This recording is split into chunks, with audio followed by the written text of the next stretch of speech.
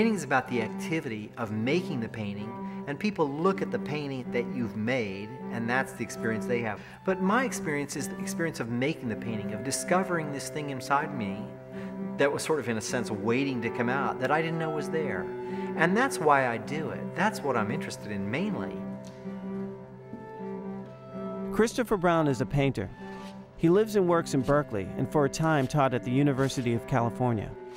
As he works, he will constantly change a painting, adding, subtracting, reconfiguring almost intuitively. He is essentially a figurative artist, but in the past decade he has broken down ideas of scale and juxtaposition in his work. I think there's a certain kind of naive enthusiasm that comes through in my work, a certain kind of just blind optimism. And I think it's a strength of my work, and I think it's even a strength of me as a person. I think it's what's allowed me to be an artist in many ways. I think it begins with a kind of just general curiosity. I mean, like, why does any one of us like to do the things we do? Why do we go dancing? Or why do we choose to read these kinds of books? Like, for example, I love to play golf. The incredible greens, the richness of the greens that you don't find anywhere else, because the grass is so well manicured and watered and colored, you know, with fertilizers. So you get this amazing color experience when you play golf. So what's going on here is the part that I'm interested in. I'm interested in this big circle. I mean, this is an interesting, to me, it's an interesting idea of this big circle. Like you're looking in, it's like looking in through a telescope, which emphasizes this idea of space. Like as you move into the circle, you're kind of going back and back and back, you know, which is a kind of an interesting visual idea. And then the conjunction of these three things, which are in such a different scale right together, is a funny thing too, that sort of forces you in. It makes you read them flat and then spatially. So you're kind of continually going boom, boom, boom, boom, like an accordion. For 30 years, Chris has explored a changing collection of very simple images that repeat in his paintings. Many are saved as photographs, but most come from memory. In that time, he has patiently created a significant body of work. Interests in my work come and go over time. As I say, I'm interested in a lot of different things. At one point, as an example, I got interested in Civil War photography. And when I started teaching at UC Berkeley, I went to the library and looked these books up, and I started looking at Civil War photography, and I made a kind of casual study of it for about 8 years, and after about 8 years, it actually started appearing in my paintings. It's a pretty amazing bird, really. The color and everything is pretty spectacular. As a kid, I was fascinated by nature. You know, I mean, I grew up living near woods, fields, lakes. We lived out on the edge of town, and so our playground, so to speak, was just going out into the woods and the fields. I would look for bird nests, and I learned to identify different kinds of birds as a kid, and I would be able to identify their nests and their eggs, and I really got into all that stuff.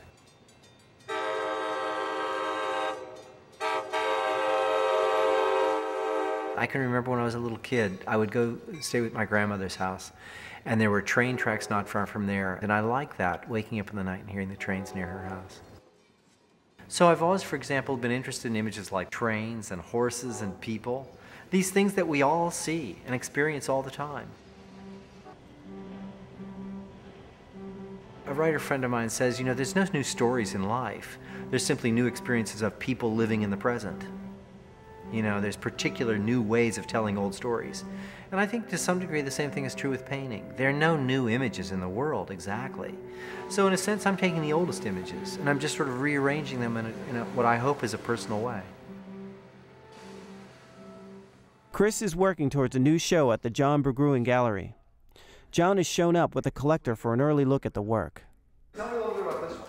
This is called Me and Marie. It's a painting of me and my girlfriend Marie. I just sort of painted it from memory. Originally, she was sitting in a convertible, and in this painting you can see the very top edge of the back of the car, right there. And I was actually standing next to the car. And then I just didn't feel like the space of it worked, so I just revamped it. In the mid-90s, Chris decided he needed a change and moved away from the Bay Area. I started teaching in Berkeley in 1981, and by 1993, I had decided I'd had about enough. So I went to New York with the intention that I was going to live there for a year, and I ended up staying 2 years. But at the end of 2 years, too, I thought, enough of that. I really had had my fill of New York, and I thought, this is not where I want to be. I didn't really want to be in the commercial center of the art world, because that's really what it seemed to me to be. It didn't seem to be the artistic center of the art world, it seemed to be the commercial center of the art world. And so this is sort of making a tree into a building or a building into a tree. And these would be leaves and then this kind of moving. The gallery show will open in a month. Chris will work on the large painting of the building daily until then. It will be the centerpiece of the show. He will change it almost continuously. The whole experience of buildings for me is this experience of enormous scale. So to take this very large canvas and paint a building on it was an exciting idea. And one of the things that seems to happen to me that I'm aware of in my paintings is that I need to create a real rich experience of place in the painting, a sense of space and a sense of place in the painting. I find myself having spent a couple of months just painting and repainting the windows, changing the perspective, changing the color. I think I've changed the color of the painting completely 10 times so far. And I've redrawn the windows 4 different times completely, trying to get the sense of scale and space correct.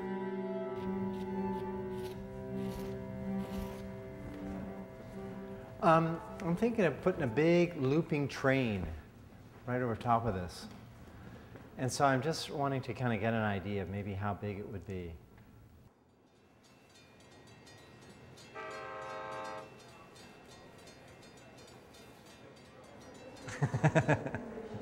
Well, as I worked on the painting, I think after we last saw it, I started to put the train in, and I got it part way in, and then decided that the color of the painting wasn't working.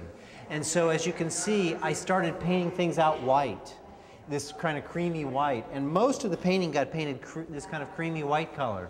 And then it really, everything kind of got revised, and I started going back in with sections brown, and I decided that it couldn't really be one color or the other. It had to be a kind of a combination. And so once I did that, then I put this figure in, I started putting these horses in, and so there was all of it, trains, horses, different colors, and I kind of liked the excitement of it, but then as it built more, I added more horses and sort of filled out the figure a little bit, and it kind of came to this point, and time was up, and here it is. So, hello, how are you? The opening at the John Bergruen Gallery in San Francisco was filled with friends, old and new. I was still painting on this the morning, like at 9:30, the truck came at 10. In the life of a painter, an opening is a momentary social evening in an otherwise solitary life. I'm always sort of shocked when I go into a gallery when I have a show and I see what my paintings look like. I'm always surprised to the degree to which my paintings just simply reveal to me in a very open way just who I am. I look at them and I think, wow, they're more me than I really think of myself as being. And that's a funny thing to say about oneself, you know? Look at this, it's a hand-painted necktie by me.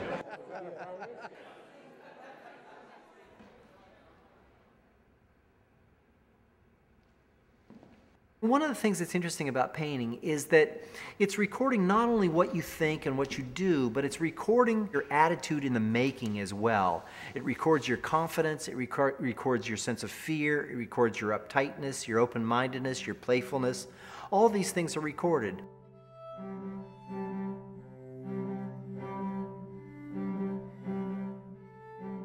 You can almost plot the experience on a graph. You know, you start out a painting with a lot of hopefulness and optimism, and then you kind of hit the first snag where it doesn't quite work out the way you thought it was going to work out. And so then you start to make a change, and as soon as you start to make a change, the painting a lot of times immediately goes downhill. And then when it goes downhill, you keep trying to save it. There's a sense like maybe it's not so bad.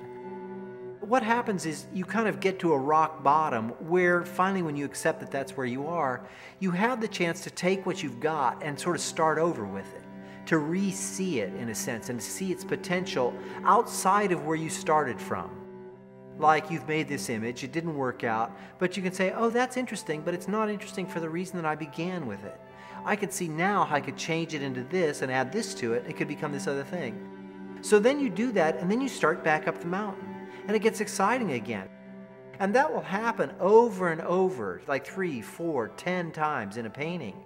And finally you get to the point where the painting is related to your original idea, but very different in its final result. It's on one hand a purely visual experience, but on the other it's an emotional experience. You've been to that land before, you know, and you know when you've gotten there again, and it's not fake. You can't fake it.